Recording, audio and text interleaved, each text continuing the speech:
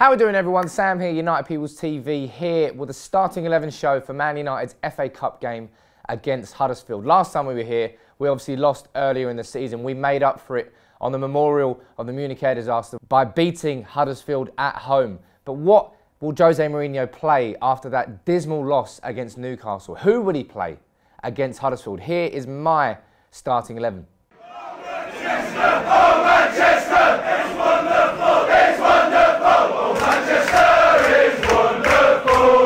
Now, first things first, as you can see, that's not a 4-2-3-1 right there. I've gone for a 5-3-2. Now, United have used this on quite a few occasions this season, mainly away. You're looking at CSK in Moscow away in Europe. You're looking at Liverpool away. I think we may have used it at Arsenal away, not too sure, but it's an away type formation. But I'm not doing this because we're playing away against Huddersfield. I'm doing it because the 4-2-3-1 right now is not working.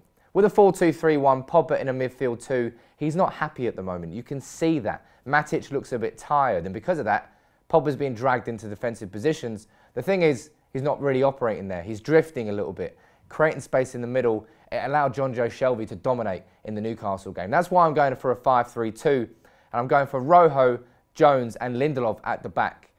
I think Chris Smalling surely has to be dropped. You know, this isn't an agenda, a vendetta against Chris Smalling. He's just been shit. There's no two ways about it. He should be dropped because there's no reason why Rojo and Lindelof, both on the bench against Newcastle, shouldn't be starting ahead of him. And out of Jones and Smalling, I'm keeping Jones in the team because I think alongside two ball-playing centre-backs like Rojo and Lindelof, Jones can just concentrate on defending and then passing to Shaw and Valencia, who are going to be the wing-backs in this formation. Because in a 5-3-2, the attackers are quite narrow. So the width's going to come from Shaw and Valencia. And I think they are capable of providing that width. For me, looking at this formation, yes, it leaves the likes, well, I won't spoil who's on the bench, but it leaves certain attackers on the bench.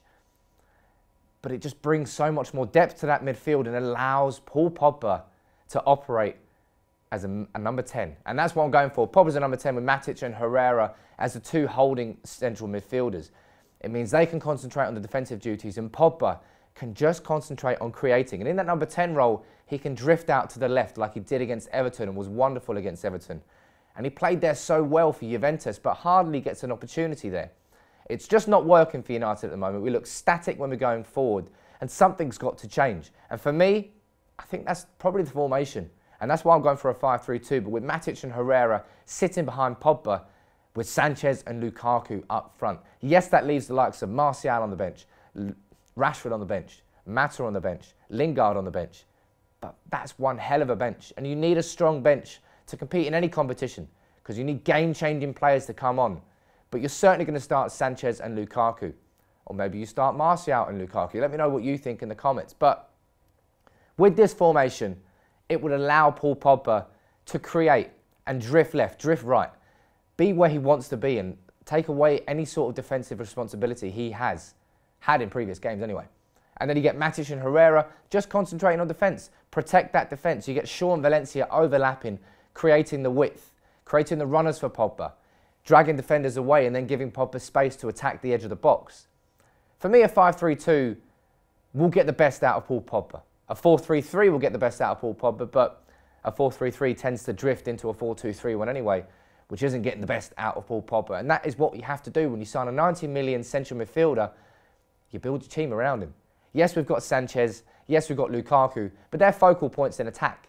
Pogba is the heartbeat and the centrepiece of this team. And we've got to start playing towards getting his game going. Not forcing him to defend too much. You know, in time, he'll probably adapt and become a better in a central midfield pairing. Start the season, him and Matic in that midfield too were fantastic. But when Matic has dropped off, which he has done the last few weeks, and more pressure comes on Pogba to defend, he's not as good. So for that midfield duo to work, Matic needs to be on form. Now that Matic is not in form, we need to bring Herrera in to support Matic, allow Pogba to dominate from that number 10. I'm going to keep going over it.